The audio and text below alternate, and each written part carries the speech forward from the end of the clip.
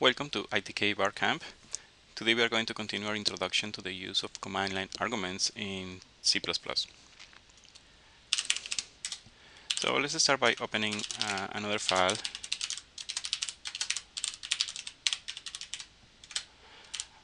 We include the header files that we need for interacting with the stream, so we're able to print commands in the screen.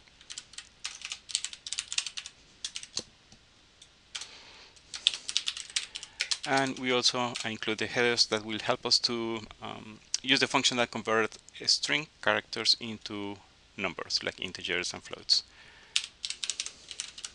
So that's cstdlib. And we start with the typical main function. We promise that the main function is going to return an integer, and it's going to take as arguments the number, an integer that is the number of command line arguments that you type +1, and that +1 being the name of the executable. And then the second argument is going to be an array of strings, so it pointers to characters, and that's traditionally called argv. You could have used any other names for these variables, argv and argc, but these are traditionally used names.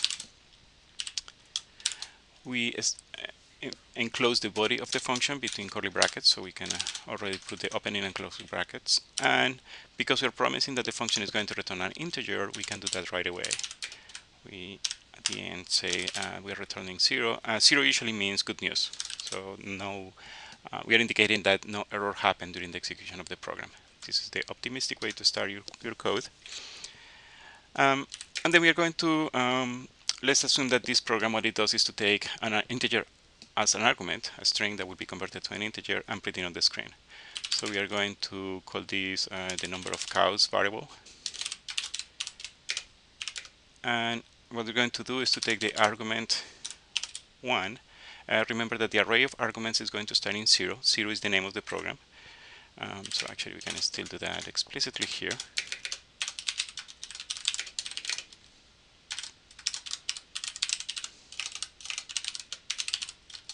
The executable name is the first element of this array.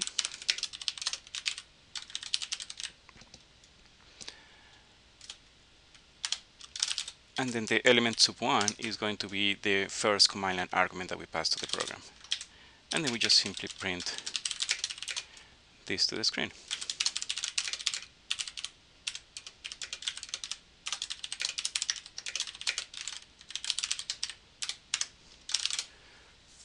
Okay, so let's try compiling this. We save the program and we invoke the C++ compiler. So in G++, we pass the name of the file as an argument and we indicate that we want to produce an executable called CLA2, command line arguments 2. Okay, so the compiler is unhappy. We did something wrong. It's telling us about invalid conversion from a string to int, and this is because I didn't finish that line. So let's open the editor again, and I missed to add here the a to I function that is going to convert this string to an integer. We save the code and we compile it again. This time the compiler is happy, and we can execute the program by calling CLA2, and let's see that the number of cows is 42. Okay, so that's the expected use of the code. Now, of course, it's always possible that somebody will call this program without knowing what to expect as arguments, and it can easily happen that somebody just called the program this way. And what they are going to get in that case is a segmentation fault. The source of this segmentation fault is the fact that we are accessing an element of an array that doesn't exist. If we open the code again, we are going to see that this argv array in practice is only going to have one element, because we are calling the executable without arguments, so they will have only one element in that array, and that element will be the name of the executable. To make this more explicit, we can add here the number of elements.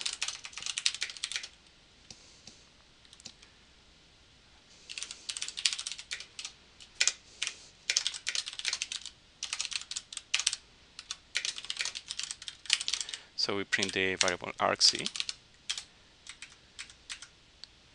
We compile compile it again and we execute it. So when we call it this way, this is what the program is receiving, only one argument. When we call it with 42, it's receiving 2. Again, the first one of those arguments is the name of the executable, and the second is going to be the actual number.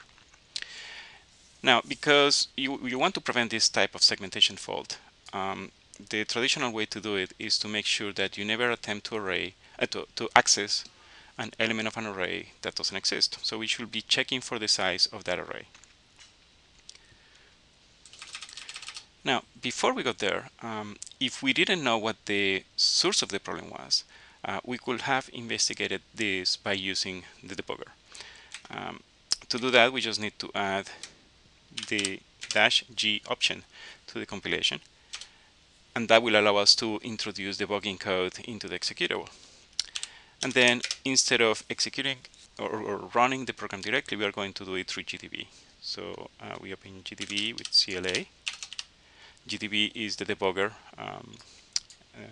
for GCC. And then we run the program from here. So when we execute it, we are going to get again this segmentation fault, but this time we have the advantage that we are going to know where the program is failing. So if we do list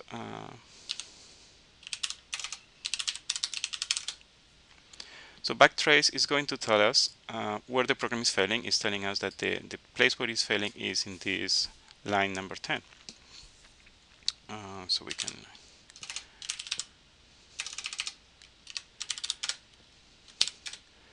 quit the debugger and then open the program in that line, which will indicate that we are failing in this line. Alright, so that's simply a way to find a line where the actual segmentation fault is happening. In this case, it's trivial because we have a very small program, but if you were working with a larger program, this is a typical way of locating the place where you may be accessing a pointer that has not been allocated, or you are trying to access an element that is beyond the range of an array. Okay, so to deal with this problem, what you traditionally want to do is that at the very beginning of your program, you're going to verify if you're getting enough arguments. So we do this by checking if the argc is larger, in this case, than 2. We want at least, we want 1 or 2. So we can do explicitly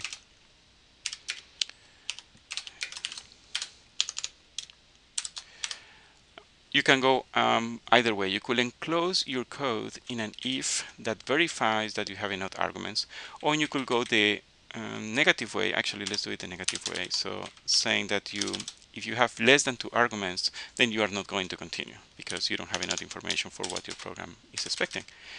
So in this case, we're going to send a message to the standard error output. Notice that for the other messages, we have been using the cout stream.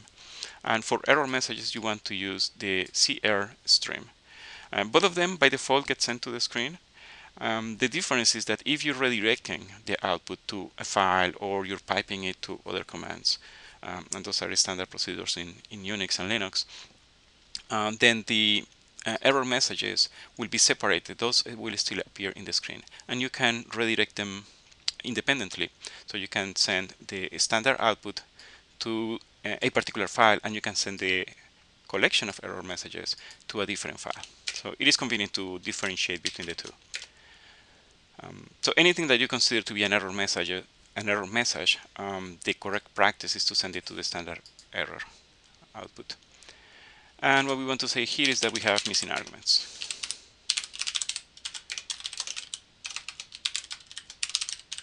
And very important, then, because we have missing arguments, we don't want to continue. We want to quit the program at this point. So we are going to return, and we are going to return with bad news. So 1 as opposed to returning with 0. 0 is what we return where everything is good at the end of the execution of the program. In this case, we're indicating that something went wrong. And the caller of this command will be able to check this return value and maybe act upon that condition of error. Now notice that missing arguments is not really telling the user what to do. So it's usually a good idea to do something like adding a message that says, what is the expected usage of this program?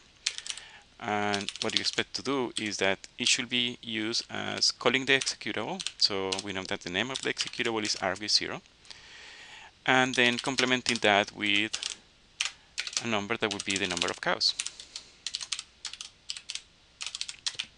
We can explain here that it's an integer.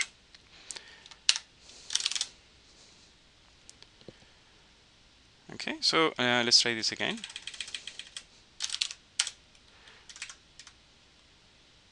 We compile our code, and now we are going to call it again. So this time, when we call it with the number 42, we obtain the expected result. We have two arguments, the name of the executable, the correct number of 42. If somebody forgets to put that number, then they are going to get a friendly message. So it's telling us that there are missing arguments and that you should call it this way.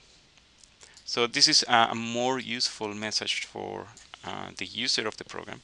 It prevents the frustration of having to discover that, having to go through the code and reverse engineer what the arguments should have been. Something that we can improve here is that it will be convenient to actually say that there was an error. So that usually catches the eye of the caller. So we can do this more explicit. You can imagine that if you were producing a lot of output in the screen, it would be more convenient to have something that you could search for. You could grep for the word error and see if something went wrong during the process. Okay, so when we call it with the correct number of arguments, we get the standard messages that we expect from the program. If you forget to provide the correct number of arguments, we get the friendly message that indicates that there is a problem and how you can go around using the program in the correct way.